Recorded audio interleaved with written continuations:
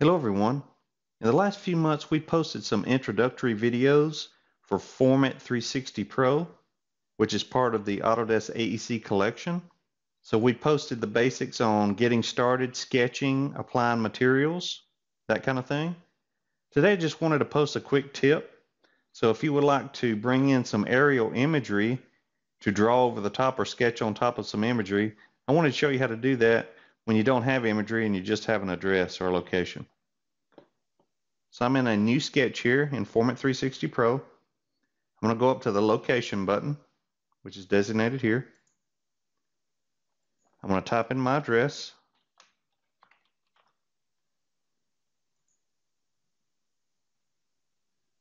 And I could zoom out to be sure this is the right spot. I could turn on satellite imagery, but I'm familiar with this location. This is the U.S. Space and Rocket Center in Huntsville, Alabama. We're going to click Import. And then I'm going to zoom out again just to make sure I encapsulate what I'd like to bring into FormIt. So what I'd like to sketch here is the Davidson Center, this large building here, and the Saturn V replica rocket sitting up right next door. So that's good. I'm going to click Finish Importing. Go to Top View and zoom out. So now I can just sketch right on top of the imagery. So we'll go to our traditional tools you've seen before. Good thing here, I'm going to turn off Snap to Grid with my settings. Make sure that's off.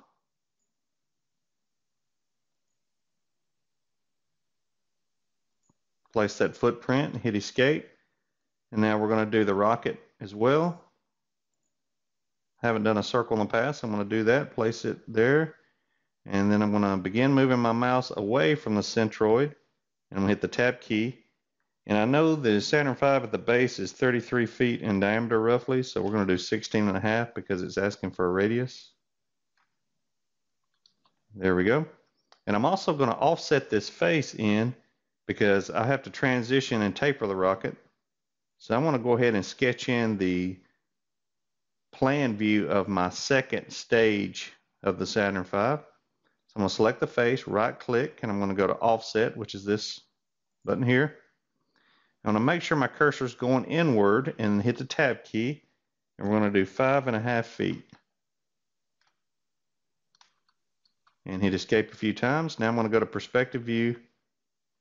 I can pan around, orbit the drawing here. Let's go ahead and work on the building height. It's a rectangular building, so we just need to start dragging the extrusion up by left clicking and hold the face and begin moving it up. I'm going to hit the Tab key.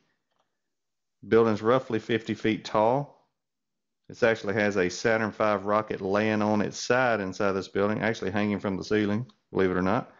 So I could, if I'd like, continue to put in the windows or apply materials just like you've seen in previous videos. I won't do that here. Now for the rocket, just want to show you a couple other techniques. I know my transition zone from stage 1 to stage 2, so I'm going to select this face, drag and hold, begin extrusion, tab, and we're going to go up 232 feet, escape, and I want to grab the other face, begin extruding it up with a hold, left click and hold, tab, and we're going to go up 220. And that'll give me a chance to show how the loft command, very similar to AutoCAD loft. I'm going to run to the advanced geometry commands here. Here's the loft command. It asks to select a face or edge. I'm going to grab this edge. I'm going to hit the continue button here. And I'm going to grab the second edge. Then I'm going to loft or transition to. And then I'll hit the check. So there we have a nice transition. And I'll go ahead and offset this again. Select the face, right click offset, make sure we're moving inward, tab. We're going to do 7-foot offset for stage 3 of the rocket. Escape, escape. Now we're going to grab that face, now select and drag up for extrusion, tab, and we're going to go up 100 feet. Escape, grab this face, begin extruding, tab, and we'll go up 55. And one more time, I'm going to Advanced Geometry Loft, select an edge, oops, try again, loft, select the edge, continue, select the edge, and check to finish. And we could continue building that out, but we've got a nice start on our rocket. It's not perfect, but it's a nice start. We could continue from here. Sometimes I'd like to bring in some 3D geometry, either for just a drawing aid, or maybe I would like to steal a piece or a part from another piece of geometry. I'm going to just import. I'm going to File, Import, 3D Model. I'm going to bring in a SketchUp file. So I have a Saturn V that I found on the SketchUp warehouse. So I'll select Open. Now I can select this rocket, bring it over, move it around. I can ungroup. It's grouped now, but I can ungroup it and take pieces of it. But as you can see, I could recreate this as closely as needed in this particular case. And then after my materials are applied and this model is where I would like, I can get rid of this. And then I can go to File, Export, like you've seen in other videos, export locally. And we could export this geometry out to an FBX. And at that point, we could use it in other applications such as InfraWorks, Autodesk InfraWorks, Navisworks, Civil 3D, you name it.